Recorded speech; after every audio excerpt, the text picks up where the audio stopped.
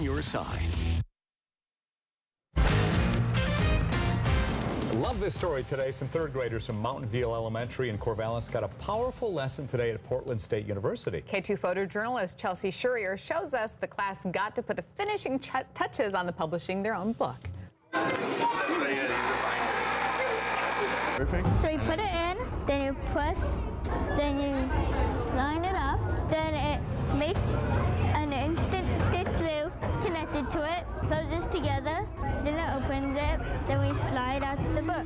We are publishing a book and watching how to publish books. Right side up, but just turn it around the other way. Well, the whole process has been pretty amazing because we've been working with a local author, and she helped the kids write the book. We studied about it.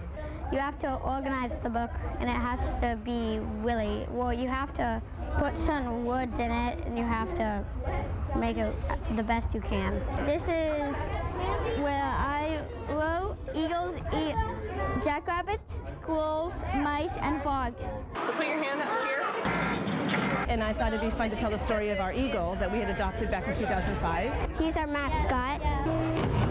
He has an unknown disease where when his feathers grow in, they just fall off right away, and so he can't fly. Then we bring it over here. So do it. Push both buttons at the same time.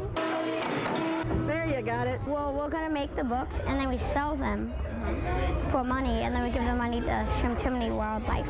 It's been very rich in all different disciplines for the kids. Well, hard work, and that's hard.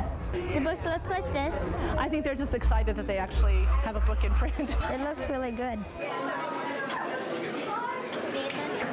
And the students will be selling their book in Corvallis. If you want a copy, there will also be some for sale at the PSU bookstore. Kids are adorable. They're absolutely adorable. Love that story. Happening right now, there's a push to change the way chickens are treated on farms, and it could affect what you buy at the grocery store. Coming up tonight at 11 on K2, how support